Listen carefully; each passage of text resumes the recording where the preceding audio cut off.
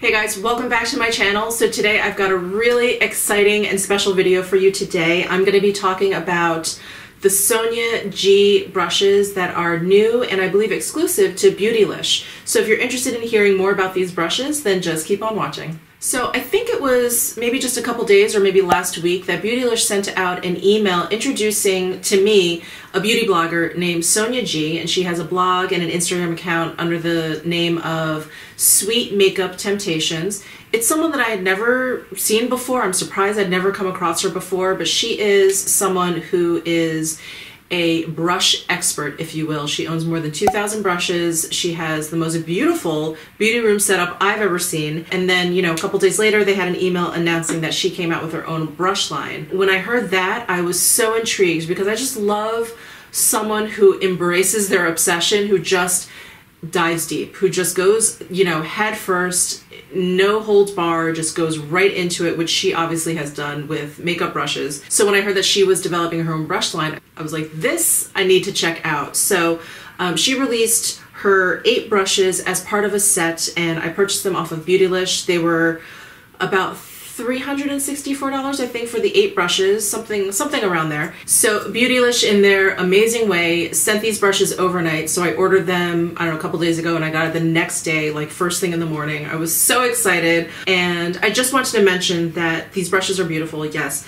But I thought that they were probably going to come in some sort of case or something. But they were delivered in this Beautylish cotton zipper bag, which is very nice. But I really thought that for such a special, beautiful brush set, I really thought that there was going to be some, I don't know, some sort of case for them, something, you know, maybe like the Wayne Goss, the tubes or something like that. But they didn't. They were, you know, just wrapped up and then put into the Beautylish cotton bag. So that was a little bit of a disappointment, but I was like, all right, let's get through that and let's just get to the nitty-gritty. Let's get to the brushes. So these brushes are made out of maple wood. They're fairly thick, and I find them to be very, very comfortable. And off of the website, I read that they are lacquered, I think, with 4 layers, almost like an automobile. So that's what gives it this nice glossy shine. All of the brushes are animal hair, I believe, except for this base 1 brush, which is this kind of cream liquid brush. It says it's made out of goat hair and PBT, which I think is a synthetic. So I think this is a duo fiber brush. So let me just introduce each of the brushes to you. In my demo, I'm going to kind of obviously demonstrate each brush to you, but go into a little bit more depth, the motivation, the inspiration behind each brush. So let me start with base 1. Again, this is the cream liquid brush. This is the, I think, duo fiber brush. And this is meant for cream, liquid foundations or highlighters or bronzers, whatever sort of cream product you have. So this is the base 1 brush. Then we have the Sculpt 1 brush, which is this really fat fan brush. And this is made out of goat hair.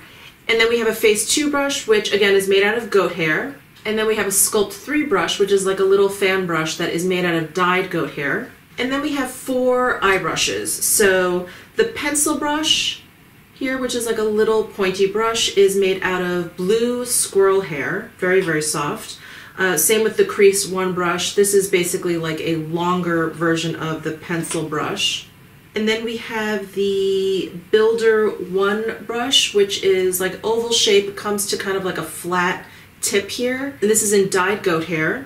And this is the Worker 1 brush, which is like a very interestingly shaped blender brush, and this is in a dyed goat hair as well. So those are the 8 brushes that come in this set. So one thing I forgot to mention in my kind of wrap-up section of the video is that these brushes didn't shed at all. This was in the demo you'll see that it's my first time using these brushes, so I was fully expecting at least a few bristles to be coming off. That's, I think, generally very, very typical. So I thought that was pretty amazing. I think that speaks to the high quality of these brushes. So if you're interested in watching me use these brushes for the first time and then give you some thoughts on these, then just keep on watching. So I've already put primer on and I'm ready to go in with some foundation, and I have the La Mer Soft Fluid Foundation, and I'm gonna go in, I'm just gonna kind of dot that all over my face, and I'm gonna use this base one brush, and I'm just going to read to you what it says off the Beautylish site. It says, this brush's shape and density works beautifully with liquids and creams.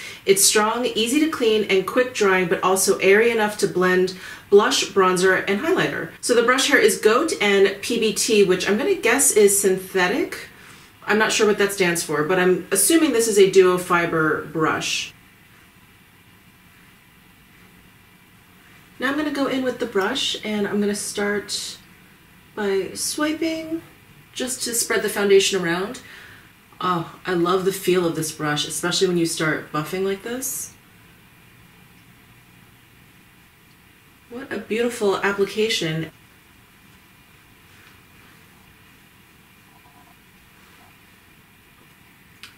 So that was really, really wonderful. Not one piece of hair shed. This is the first time I'm using it, so I was expecting a couple, you know, that usually happens. Not one.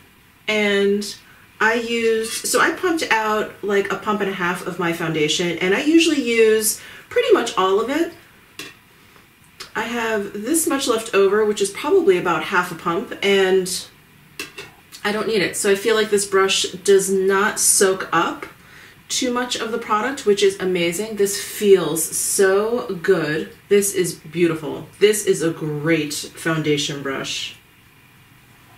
All right, so I'm gonna go ahead and put on some concealer, and then we'll move into the powder products. All right, concealer is on. I'm gonna move into some powder. I have my Charlotte Tilbury pressed powder here, and I'm gonna try this Face 2 brush. This is definitely not quite as big and fluffy as I would like, but again, I'm gonna read off of the Beautylish website here, and it says, I believe in smaller face brushes. This one is super soft and dense, yet airy enough to be used for both sheer and heavily pigmented payoff, and this is in goat hair. So I'm gonna give it a shot. I've also started to not powder my entire face because I just feel like it makes me look so dry and decrepit. So I'm gonna use this and powder around my eyes and just like down my T-zone. So this brush is definitely, there's like a bounce to it, which is really nice. And exactly like she says, it feels dense, but it's definitely, you can see my powder kick off there, but it's definitely very flexible. So this is an interesting brush for sure. I'm going to use it to pounce because I like the springiness of these bristles.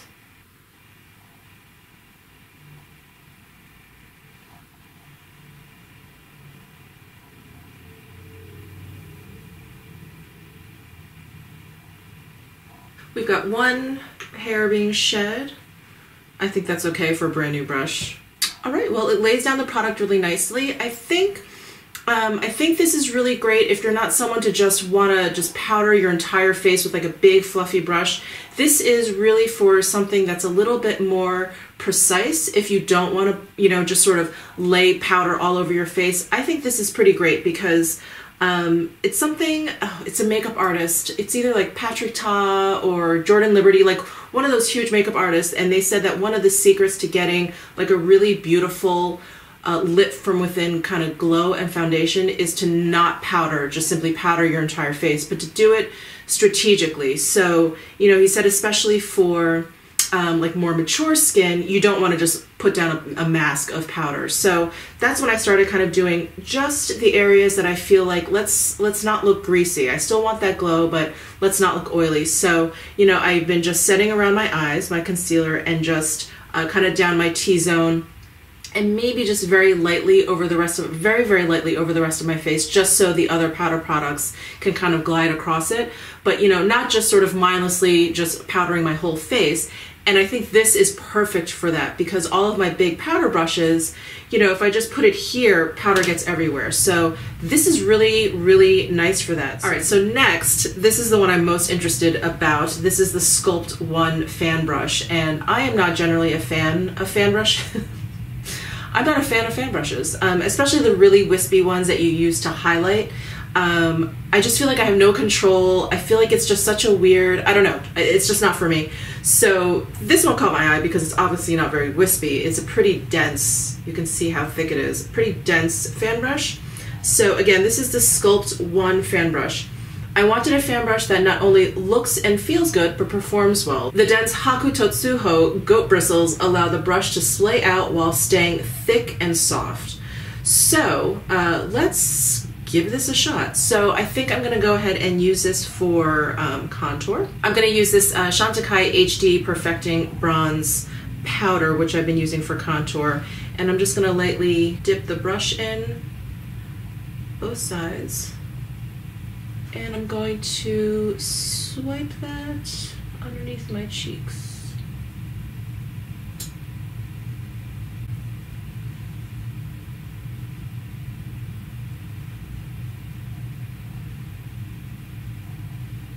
So far, this is definitely a more precise application than the Tom Ford bronzer brush that I usually use. Obviously, that's much more of a puffier, bigger head. And I think if you're looking for a much more precise contour, this is great, but it still gives you a nice diffused application without it looking too sharp. I know some people really like a sharp contour. I'm not really about that. I kind of like something that is just sort of like an airbrushed, kind of a little bit more of like a faded application, diffused application. What this is, I think, so much better for me in terms of contour is getting around the face, because I can do this and just get it around the perimeter of my forehead when I'm working with contour. And again, I've been using the Tom Ford bronzer brush and just sort of laying that all over, and sometimes that's not what I want, especially if I'm using a contour and a separate bronzer. If I'm using a bronzer to contour, I think the Tom Ford brush is fine, you know, you just get that all over. But I think if you're gonna actually make the effort to contour separately from bronzer, this is a great tool because it's definitely much more of a precise application, and it's wonderful. Again, no sharp lines, it blends like a dream. This just applied it like a dream. This is great. Ooh, I love this. It looks like I'm flicking you off though. This is nice. I think my favorite is around the forehead. Look how easy that is. And that's it. Love this. Oh my God, I love finding good brushes. Okay, all right, I kind of like what I have going on here. I was gonna add additional bronzer, but I kind of like that. I think that's enough.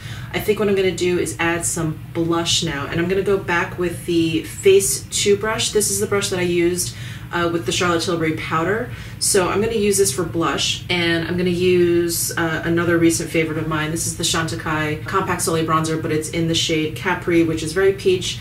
For me, it's a great blush. It's not a great bronzer, it's a great blush. So I'm gonna go in and pounce the brush in there and apply that to my cheekbones. And I'm just using like a circular motion.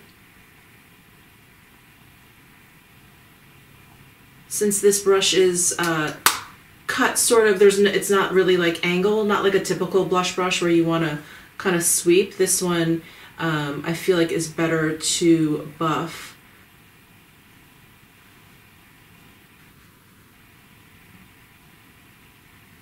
Blush is done. God, this is a great brush. I like this. I really like working in my products. That's probably why I don't like fan brushes, because I feel like it just sort of lays the product down and I'm like, what's gonna happen to it? All right, so let's move into highlighter. I wanna go ahead and use this Sculpt 3 brush. So this is a smaller fan brush, but again, this one is a little bit thicker than most fan brushes I've seen, which are really, really thin, almost at the top, like you could kind of see through the bristles. This one is much more dense.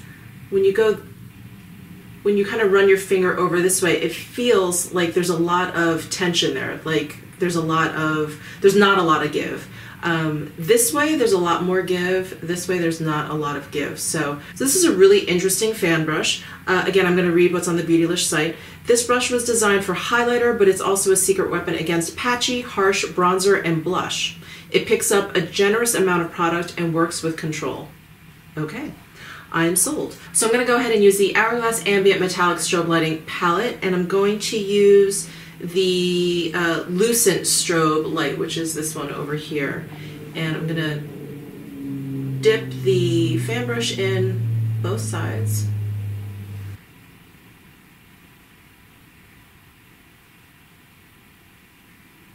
Well, okay, this brush This brush picks up a lot more product than I'm used to, so definitely be careful.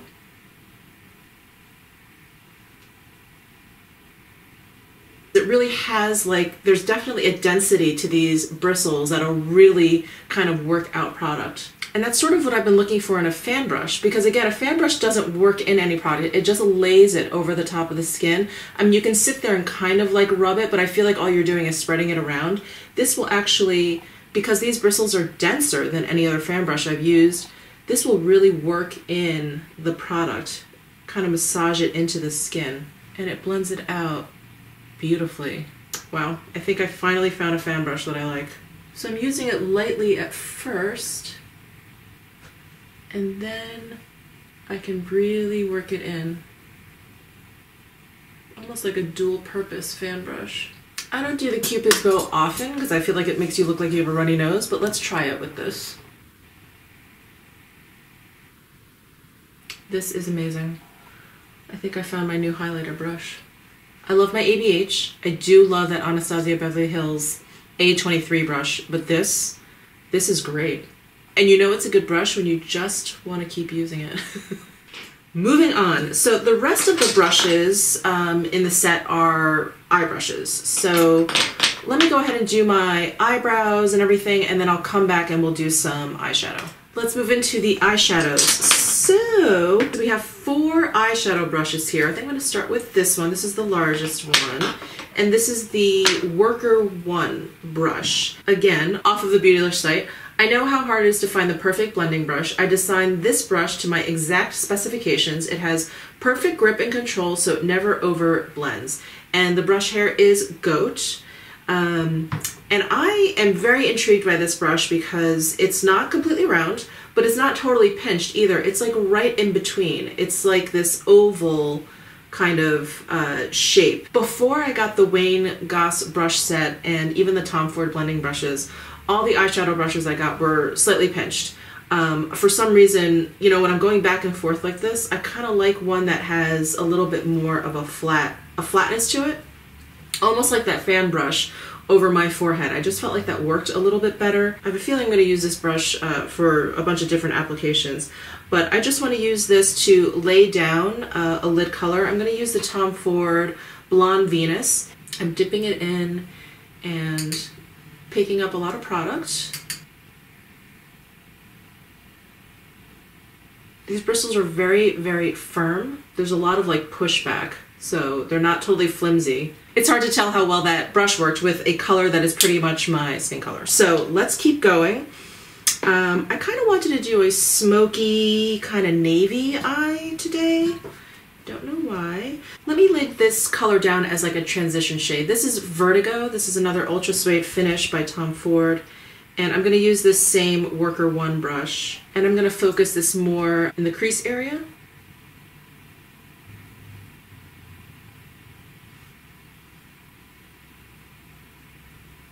Again, what I really like about this brush is that it's really dense.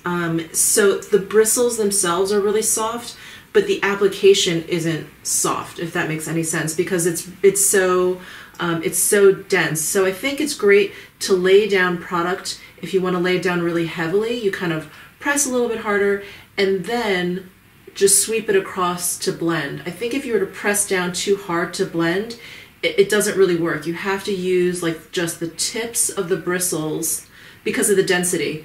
Just the tips of the bristles to blend out the color, and you get this really soft, kind of diffused look. Maybe I should go in with this Builder 1 brush, and this is another oval shaped brush. The bristles are a lot shorter. Let me hold it up actually next to one another. And then you can see that the top it becomes much flatter, so there's not a lot of poof to this brush. And again, off of the site, it says, "This is the brush of my dreams. I love shimmers and metallics, but only when I can control the placement and application. The shape works magic with difficult textures." Okay, so I have this navy shade from Tom Ford, and this is in the vinyl finish, so there's a little bit of glitz and glimmer in this particular shade. So I'm going to give this a shot, and I'm going to kind of lay this all over my lid here. Again, I'm going to try and do a smoky eye.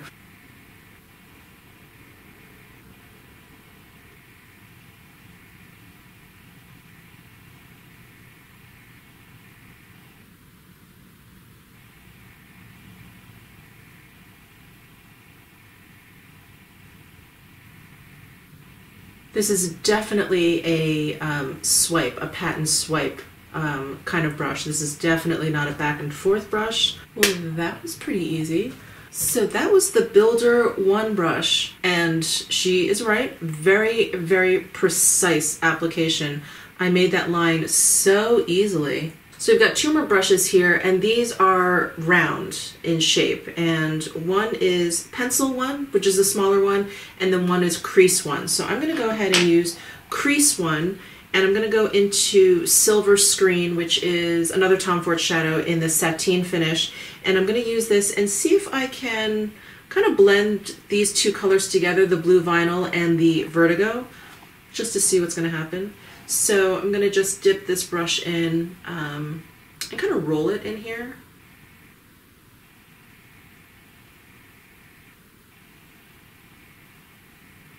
Okay, I think that was the most effortless blending I've ever done. All right, let's do the other eye, just to make sure that was not a fluke.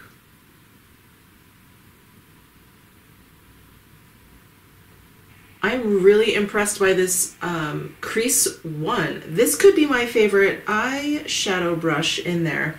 I like the other 2 a lot. They're beautiful. They did what they did. Like this Builder 1, super precise, but this just blended between those 2 colors effortlessly. So now we have pencil 1, and I guess I need a darker shade. You know what? Actually, I'm going to use the blue velvet, and I'm just going to use this on my lower lash line. I'm going to try this brush out. So I'm going to just dip right in. And this brush, the bristles come straight up, and then they come to a point like pretty quickly, and I think that's what's helping with this application. Okay, I usually have a very hard time applying shadow, you know, kind of neatly or where I want it to go on my bottom lash line. I usually end up putting some in my waterline, which I don't like to do because that really irritates my eyes, or I end up with it kind of just all over. This was great. I'm not even super close to my mirror, and I just did that and done. I almost want to like drop the mic with these brushes. They are fantastic. They are fantastic. So I'm gonna curl my lashes, put on some mascara, put on some lipstick, and I will be right back. Okay guys, I am back and I am ready to give you my final thoughts on these brushes. I love them. And I know a lot of you are gonna ask me, well, are these better than the Wayne Goss brushes? Are these better than the Tom Ford brushes?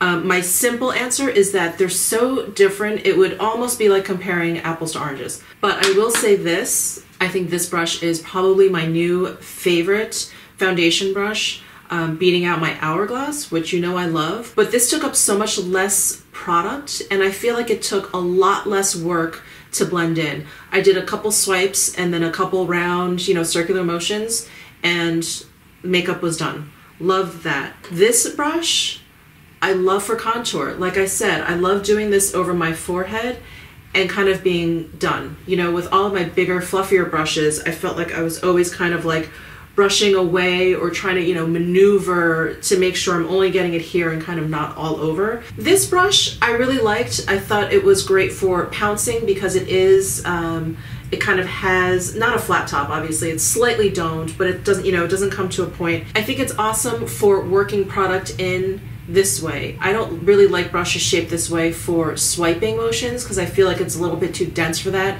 like I'm just moving product around. So if you like to work your products in, your powder products in like I do, I think this is great for that. This fan brush, this one surprised me the most. I thought this was actually the brush, you know, when I sat down to purchase the set, I said, am I gonna use every single brush in there? And I looked, you know, I looked and I read through all the different ones and I thought they're all so unique, except for this one, except that it's a little bit of a smaller size. But what I didn't realize was that it's a little bit thicker than most fan brushes, and that the bristles that are used are definitely a little bit more dense. And I know the purpose for a fan brush is generally for a very light, kind of wispy application, but I like that this has a little bit more oomph to it and that I can work the products in. So this is probably the only fan brush I like and will ever use. And you saw in my demo how easily I was able to create this eye look, which is pretty smoky, which can be very, very tricky sometimes. But This is a wonderful like hybrid brush. It's so much more dense than any other eye brush I've used. So I think there's definitely going to be a learning curve with this because I think you're going to want to pat products in, but if you want to blend, at least with this first try of mine, you really want to use a light hand with blending. It's not like a typical fluffy round blending brush where you just can go in and just work the product out. You know, I think you want to use like a light hand with it because it's so dense. This I definitely need to use again with what was described on the Beautylish site, with something more glittery and those hard to pick up shades. But I used it with a pretty metallic shimmery shade and it just worked. It just worked beautifully. So this is, again, a really interesting brush. And then these two brushes, the round shaped ones, the pencil and the crease. The crease, while looking pretty ordinary, like an ordinary kind of crease brush, I think I actually have a super old Shu Uemura brush that's shaped just like this. And I used to use it as like a pencil brush because of the sharp tip. But as a crease brush, oh my god, this was really cool. I mean, I think it just blended out my transition and my heavy navy shade. I think this blended out perfectly, and this was a great pencil brush. It did this really seamlessly. I know these brushes are going to be available individually, so if I were to suggest a couple brushes from here, I think if you're into using brushes to put on your liquid cream products, I recommend this one highly. This again is the base one brush. This I believe is the duo fiber brush, and I just love it. This was amazing. And this, if you're into contouring or like a more precise application for your bronzer, this is your guy. Especially if you have that forehead thing. If you really like to kind of contour out your forehead, this is your friend. This brush, while I liked it very much, you know, you could probably pass on this one. I feel like you could probably, you know, find similar ones in different lines. This fan brush, again, I really loved it. I think this is great. For me, this was a surprise for a fan brush, but you know, do you really need this one for highlighter? I like my ABH one. And as for the eye brushes, they are really cool. I think this crease one brush worked the best, but I'm wondering if maybe you can find something like these two somewhere else. I like them a lot because they actually worked really easily for me. And I don't know if they are maybe shaped a little bit more uniquely than other kind of pencil crease brushes that I've seen. Probably. I don't feel like I've seen ones that come to quite a point like this. These two brushes are really unique to me because, again, they're not round, but they're not completely pinched. So I think if you were to try the eye brushes, I would say try these two. This is the Worker one and the Builder one, just because they're so unique. But if you're really into these types of brushes, the crease one was great. I mean, I really liked all the eye brushes, honestly. I'm just trying to figure out, you know, if you don't want to get all of them, which should you get?